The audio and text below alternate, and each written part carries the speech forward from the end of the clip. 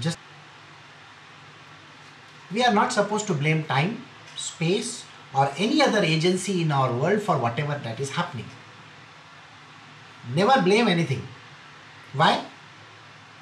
Because if you blame, you are blaming that body which has all the characteristics, which is under the sway of illusion called Maya.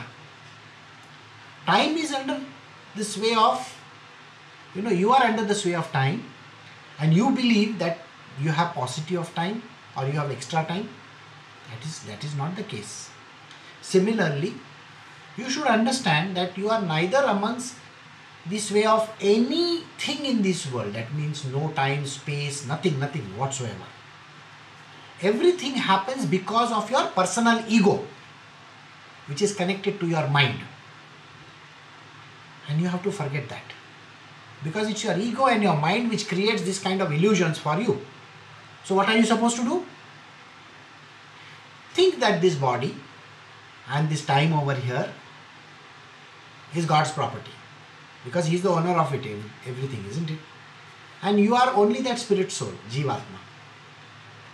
Use your body just like a hotel room. Use it, don't misuse it, don't try to rob things, okay? Use it properly and return it back to the owner. When you understand this, you will praise and thank the Lord Almighty because He is the owner of all these things. You are just here for a few days or a few years, so make the maximum use of this and be happy. What is it that causes all the pain in our life? Fear. Because we possess things.